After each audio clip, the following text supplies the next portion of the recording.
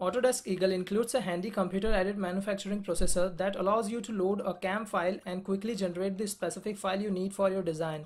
In this example, I am going to load up the Gerber RS274X CAM file, and here's how to do this. Open your PCB layout file, select the CAM processor tool at the top of your interface or select File, CAM processor.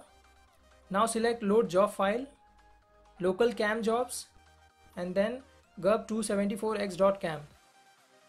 Then select the Process Job button to create all of your Gerber files.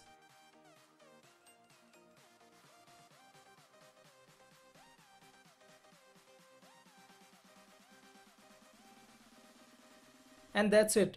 Just a simple press of a button and all of your Gerber files you need to send to your manufacturer have been created for you.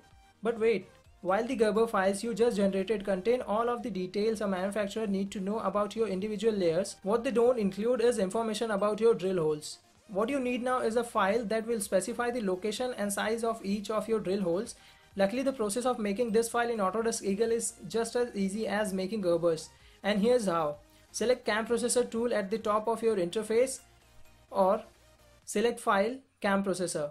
Now select Load Job File, Local CAM Jobs, and Excellon.cam. You'll now have a single Generate Drill Data tab available which will grab the data for drills and holes, just what you need. Select the Process Job button to generate this file. Save both process files in same folder and make .rar file. Now you can send this file to your manufacturer. So thanks for watching, like the video and leave a comment under this video if you have any suggestions for future videos, and as always don't forget to subscribe if you haven't. See you next time.